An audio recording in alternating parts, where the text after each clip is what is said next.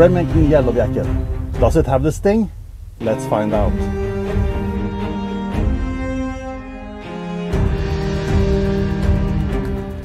Hey guys, welcome back to the Gun Viking channel. Today we will be testing the Remington Yellow Jacket.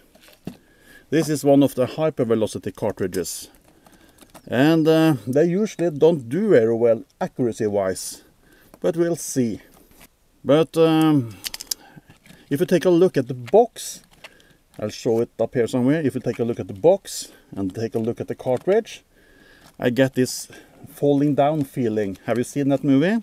When he orders a thick, nice hamburger and they get this this sad excuse of a burger. This is the feeling I have with the appearance of the Yellow Jacket.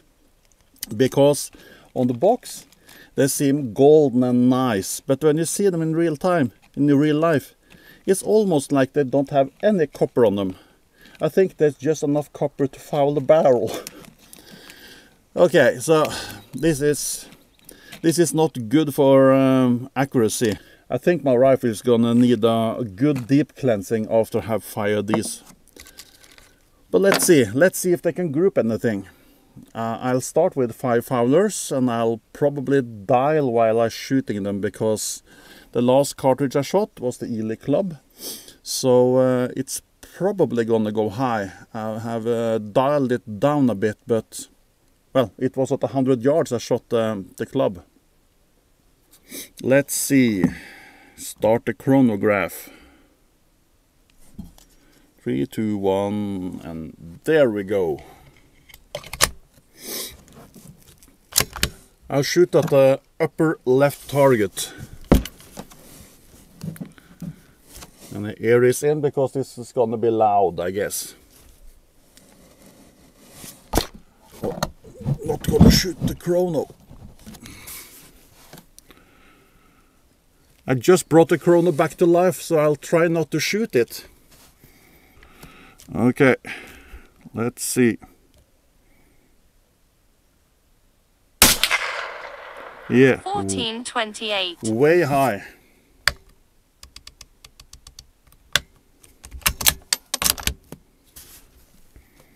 It's a bit mirage today. We have a nice warm summer day today in Norway.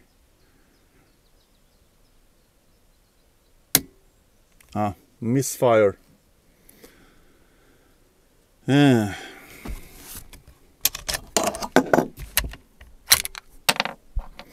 Let's see. It's a nice indent on the cartridge. Let's try another place on the cartridge and see if it goes bang now. 1415. Sure did. Still a little high. Let's see. 1427. 1436. That was only 4. I said 5. We're gonna shoot 5. But you know, counting in these boxes, if you talk while you're counting, well, that's 2 things. One too many for me. 1378. The group is actually not too bad. Okay, shooting for groups. Let's count. 1. Oh.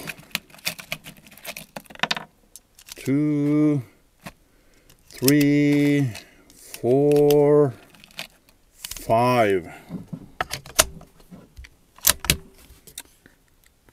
Okay, upper right target.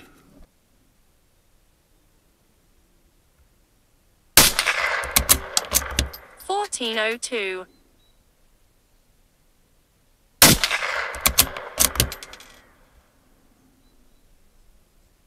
1427. 1432. 1358. 1395. Well, it's at least as good as the Stinger. And the velocities are around 1400. And they report 1435, I believe, or something. So they don't lie too much. Let's see. Bullet. You know, I can't read these small letters with my old eyes, so no. I check it when I get home. 1, 2, 3, 4, 5.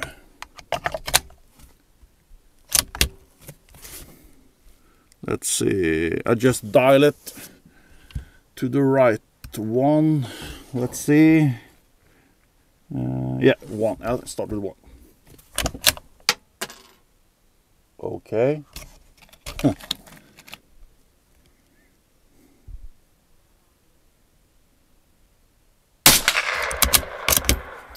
1370.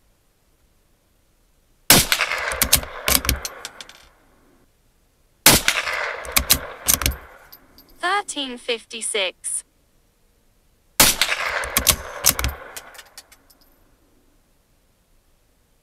1385. 1408. They cut really nice round holes in the paper. This truncated bullet has a real step, so but that is costly when it comes to the ballistic coefficient, because I believe this has a BC of 0.095, which I believe is the worst BC I ever seen on a 22. They're usually around 0.11 to 0.13 somewhere. So I guess it's gonna lose velocity quite quick downrange.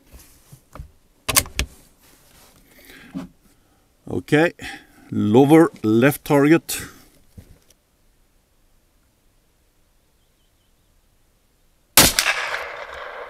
$14.53. I didn't see where that did go. $14.18. What? Am I hitting something downrange?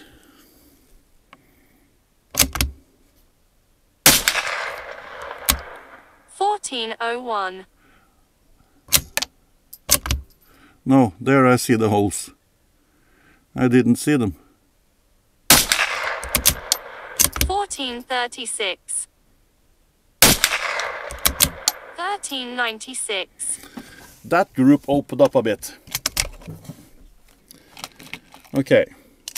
1, 2, 3, 4, and 5. And by the way, if you enjoy my content, please press the like button, and also do subscribe if you don't already do that. And if you could do me a favor and just leave a comment, because YouTube algorithm loves the comment, and I try to answer all the comments that are posted in the comment section. I can't promise it, but I try to answer everybody. So, well, enough about that. Let's try the 5th group over there.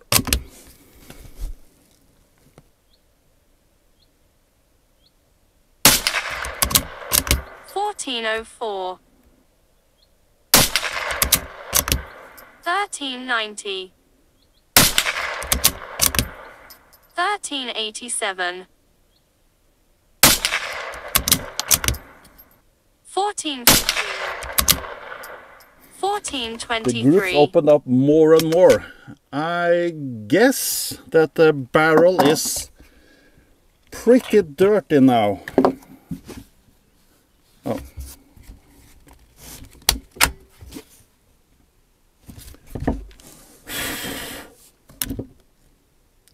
Man. No point in shooting that anymore before I've cleaned it. Okay. Let's go and get the target. Okay, let's take a look at the numbers from the chronograph. The chrono picked up 24 out of the 25 rounds. And the maximum velocity was 1453 feet per second, and the minimum was 1356. This gives us a spread of 97 feet per second.